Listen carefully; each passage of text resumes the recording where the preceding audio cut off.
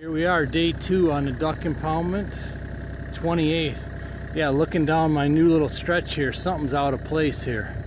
That tree and that cedar are the first things that gotta go.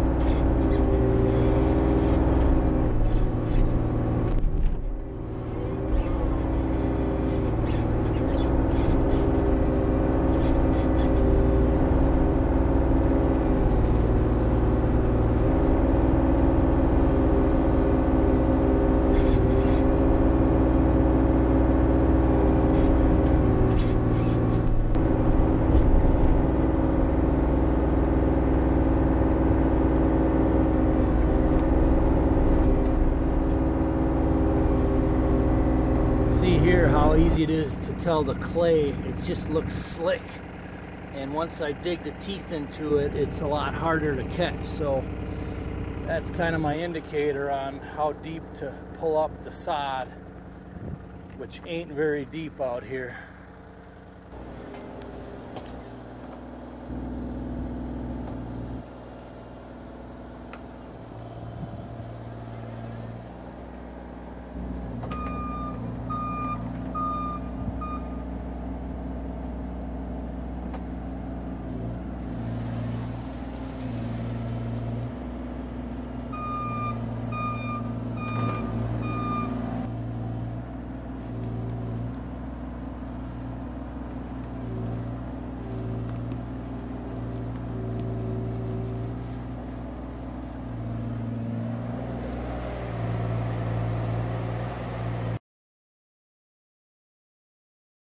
All right, here's day 2 after a couple hours. I got this whole border skimmed down the clay, which that's basically going to be the berm there. All right, and down here, this lowest spot of the whole field where water actually collected was a treasure trove of halfway decent clay slash dirt. It's a lot more fine. This would still pack and hold water for a pond. I learned that in Missouri. But it's still decent dirt, so you can see I got it skimmed down right there where it's starting to shine just a little. That's the clay you want to seal it off. Better look from up top. Got all the dirt piles, and I really only have that little patch of green there to skim. It's going to be starting to move dirt. Couple pretty nice piles right there and right there.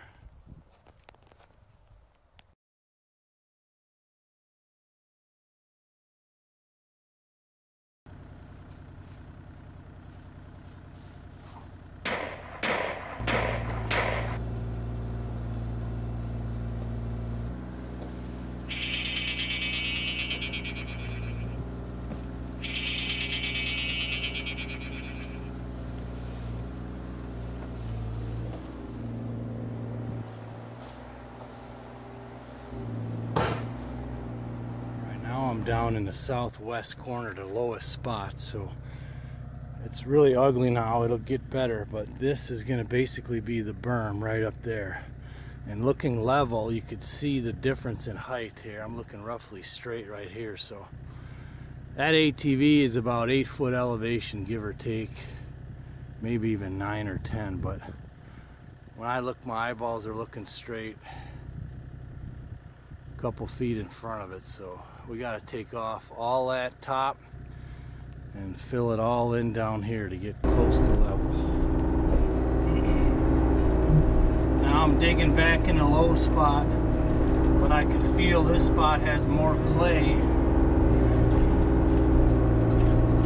It's harder to dig. Operator mentioned to me to try just skimming layers off the top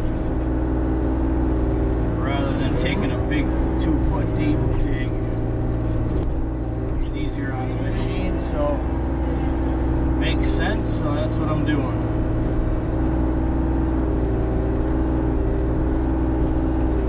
Oh yeah, see, I nicked something there, a root or a rock.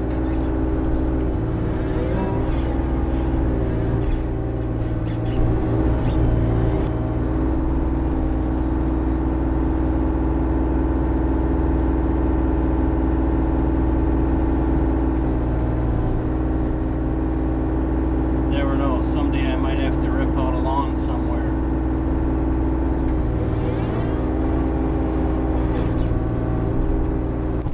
Bottom line is this is all clay, but anywhere where you got weeds, or in this case food plot to grow, them roots are at least natural matter.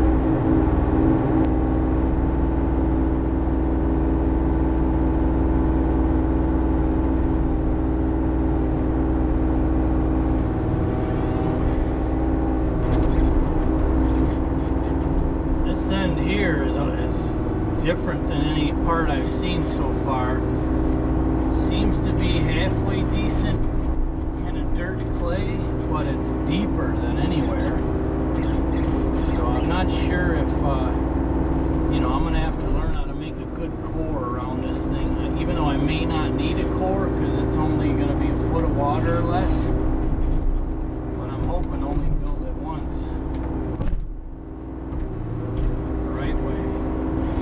Gotta come back and try and fix it.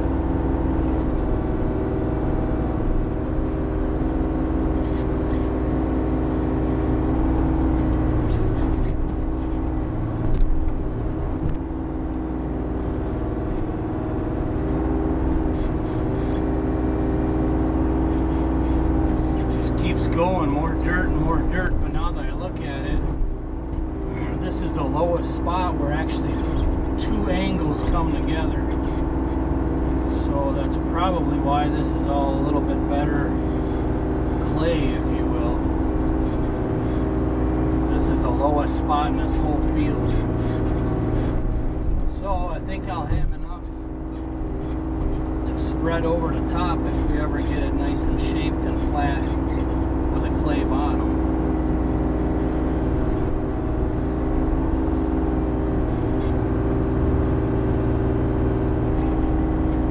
I found a cable buried here. I don't know if you can see it. It's right down there. And this used to be a home site a long time ago. Let me see if I can show you this cable.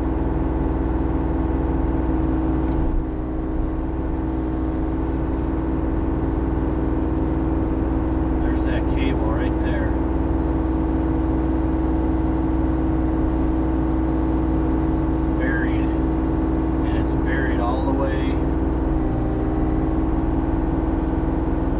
Up that way towards where there used to be an old home site. It's pretty interesting. Right. Phase 1 is complete. I'm going to try and hold the camera steady and spin you around, but it's pretty much all skimmed what decent dirt there is. That's the lowest end right now.